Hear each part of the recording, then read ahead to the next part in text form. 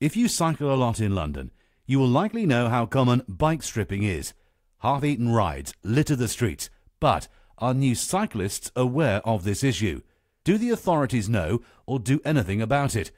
Stolen bike wheels, saddles, and the theft of other bike parts is big business for thieves. It's time for the London cycling community to act and put a large spotlight on bike stripping. Join in with the hashtag #HalfEatenRide on Twitter and Instagram. Help kickstart this much-needed conversation.